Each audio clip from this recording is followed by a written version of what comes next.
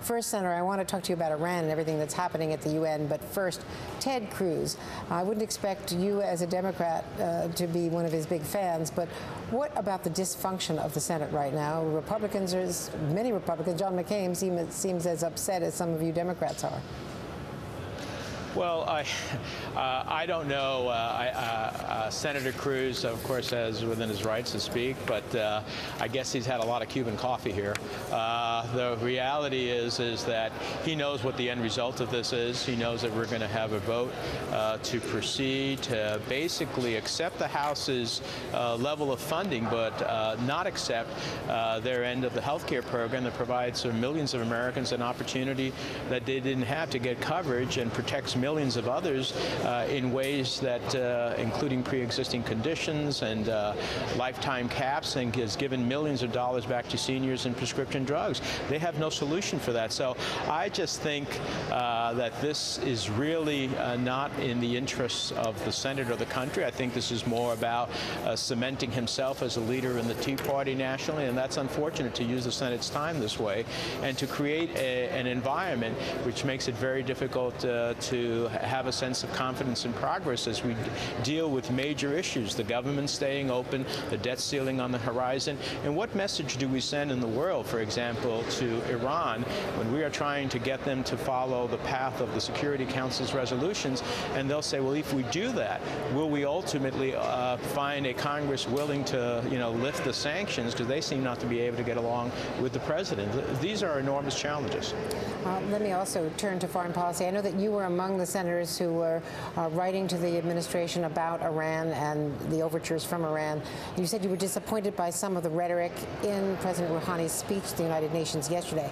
I have to share with you that I was at a gathering of journalists who met with him off camera. Some of it was off the record, but on the record was the fact that we asked him about his refusal to be meeting face-to-face with President Obama yesterday, and he said he has no problem shaking Mr. Obama's hand.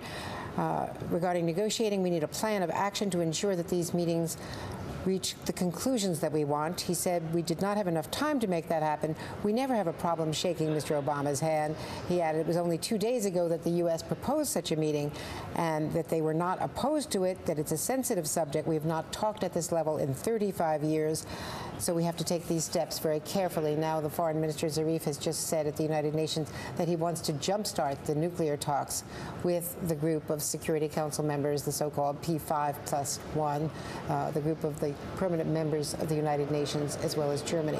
So do you now see sort of that the glass might be half full rather than half empty, or what is your posture? Well, Andrea, the charm offensive sounded a lot better from Iran than it did from New York.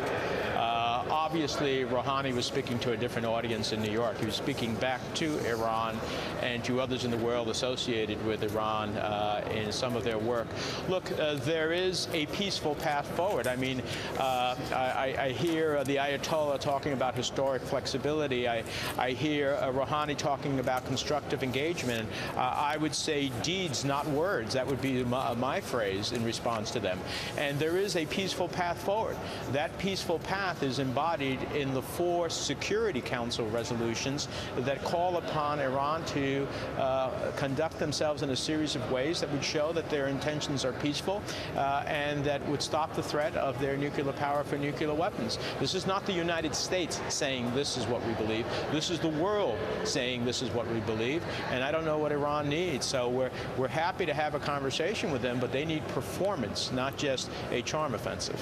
Understood. And I asked him about the nuclear issue, what is negotiable, what is not. He said everything is on the table.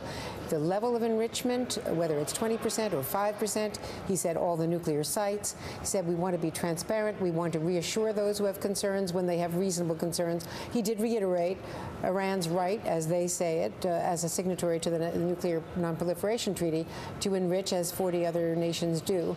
But he said everything's on the table. But most interestingly, Ann Karim, our colleague, of course, had the first interview with Rouhani last week. And when asked about Ahmadinejad, his predecessor's denial of the Holocaust, he said, look, I'm a politician, not an historian, to Anne. Well, this week in New York, today, when he was asked again about Ahmadinejad and the denial of the Holocaust, he said that what the Nazis did was a massacre of Jews, that it was a crime against not only Jews, but Muslims and Christians, and a crime against Jews is a crime against all of humanity. He said he would not get into the numbers because, again, he would leave that to the historians, but that it was a massacre and something that should not be tolerated. So very strong language on the Holocaust. It does seem, as you point out, that he is also speaking to the audience back home, and that picture, perhaps, of him and President Obama that did not happen is not a picture that they feel that they could show back home right now. Senator. Well, I think that what's happening here is that the president's simple offer of a quick briefing, a quick meeting, and a handshake tested this bubble. Because if the Iranians cannot even ultimately have a handshake, then you have to wonder what are they ready for back at home.